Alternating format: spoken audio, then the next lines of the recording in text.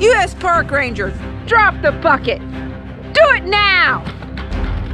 What do you think you're doing? There's no washing of campers in this campground. Back away! I'll get my dog on you! I'm Missy. I'm Mike. And we're the Campoholics!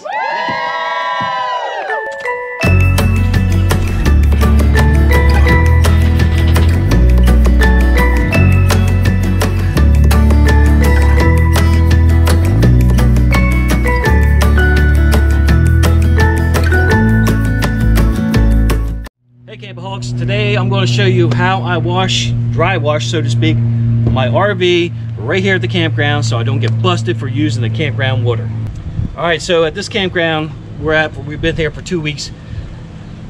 You're not allowed to wash your rig. It's been rainy on us. We had lots of bugs, of course, on the camper, on the RV, and when I first got here,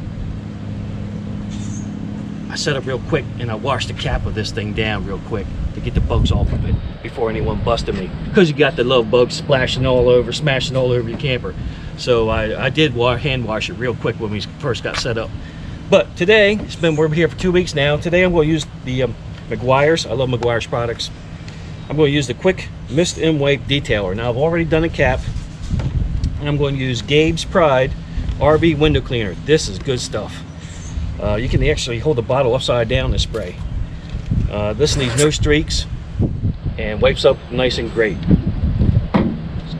I use these towels. These are nice thick. I use one for the wash and dry wash to wipe it down.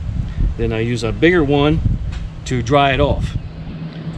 Primarily gets me streak free. And I'll show you how I do it. Of course, this is a tall rig, and I got a Costco expandable telescopic ladder here. Now this is the 12-foot version, I believe. I regret getting the this version. I wish I got the 15-foot version to get me up to the roof, because this thing is 13 foot up in the air. But what I did to keep it mark free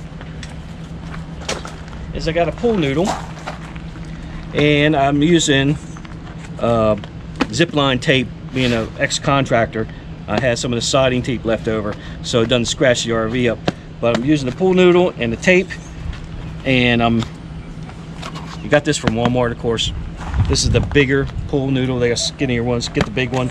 I just made a slit down the middle and folded it over, and now I got a nice cushion to work with if I need to do maintenance. I mean, you can work on your lights or what have you, but today we're cleaning with the Meguiar's, and I'll show you how we do it.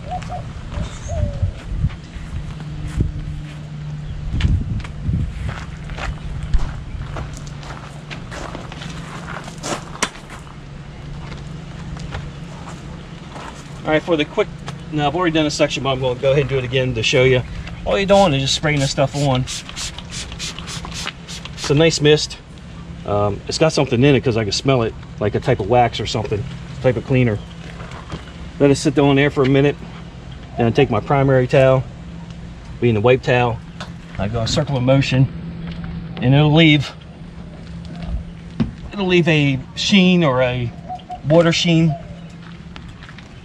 And then you take a drying towel and dry it and buff it off, and there are no streaks, no lines.